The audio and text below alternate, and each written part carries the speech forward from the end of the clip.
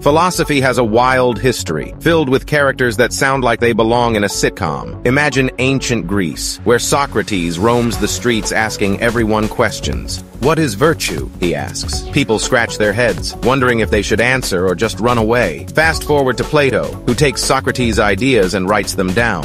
He creates the allegory of the cave, where people think shadows are reality. It's like a bad reality show where no one gets to see the real world. Then comes Aristotle, who's like the science guy of philosophy. He says, "Let's study everything." He even has a theory about the best way to make a sandwich. Spoiler, it involves a lot of layers. In the Middle Ages, philosophers start mixing religion with reason, creating a philosophical stew that's hard to digest. Fast forward to the Enlightenment, where thinkers like Descartes say, "I think, therefore I am." It's a catchy slogan, but it leaves everyone else wondering, what about my cat? Philosophy is a roller coaster of ideas, full of twists and turns that still challenge us today. Who knew thinking could be so entertaining?